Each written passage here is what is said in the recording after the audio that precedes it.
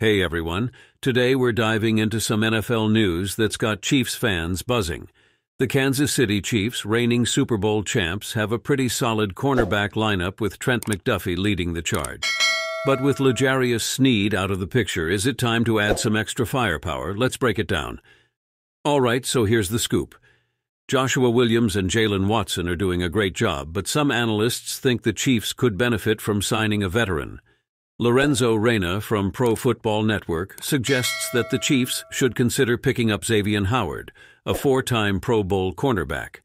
Howard has had a stellar career with the Miami Dolphins, but he's currently a free agent and comes with a bit of baggage.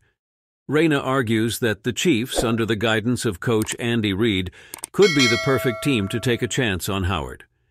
Reid has a track record of working with players who have off-field issues, so it's not entirely out of the question. However, it's not all smooth sailing. Howard has had a tough off-season. After being released by the Dolphins in March, he's been dealing with some serious allegations involving sending explicit content to an underage person. Howard denies these claims, but they've definitely overshadowed his free agency. If the Chiefs were to consider signing Howard, they'd need to do their homework and ensure everything is above board. Andy Reid and his team have already handled enough drama off the field, so this situation would need careful consideration. From a football perspective, Howard still has some gas left in the tank. Last season, he had 45 tackles and broke up 12 passes in 13 games.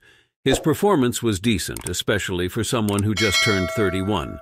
He's not a superstar anymore, but he's solid and could come at a bargain price, which is great for any team looking to add depth. Rumor has it Howard wants to play for a contender.